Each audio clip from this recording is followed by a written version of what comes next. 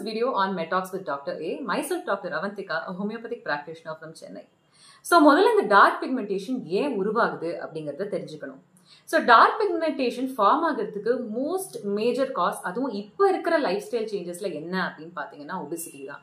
So, obese இருக்கும்போது பாடியில insulin resistance அப்படிங்கிற phenomenon டெவலப் ஆகுது. So, insulin resistance na enna appdin pathina, your body will stop responding to the insulin produced in your body itself. So, இப்படி develop ஆகும்போது insulin ரத்தத்தோட சேர்ந்து skin செல்ஸை போய் reach பண்ணும்.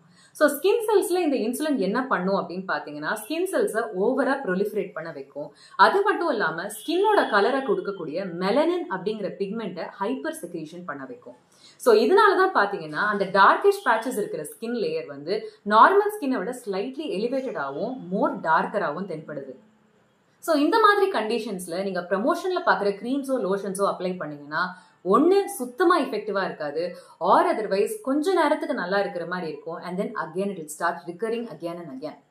So அப்போ எப்பதான் இந்த கிரீம்ஸை நான் யூஸ் பண்ணலாம் அப்படின்னு கேட்டீங்கன்னா ரொம்ப சூப்பர்ஃபிஷியல் ரீசன்ஸ்னால ஒரு ஹைப்பர் பிக்மெண்டேஷன் நடக்குது, ஆஸ் இன் நீங்க சன்ல போறீங்க டேன் ஆகுது அப்படிங்கும்போது இந்த மாதிரி கண்டிஷன்ஸ்ல இந்த கிரீம்ஸ் நல்லாவே எஃபெக்டிவா இருக்கும்.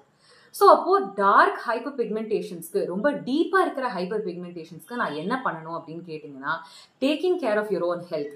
ஒபீஸா இருக்கீங்க அப்படின்னா வெயிட் லாஸ் பண்றதுக்கு நீங்க ஸ்டெப்ஸ் எடுக்க ஆரம்பிக்கணும். So this will start reversing your insulin resistance and hyper pigmentation will go of on its own permanently. So இந்த மாதிரி இன்ட்ரெஸ்டிங் வீடியோஸ் அண்ட் கான்டென்ட்ஸ் உங்களுக்கு தெரியணும் அப்படின்னா do not forget to subscribe to my channel. Thank you so much for watching.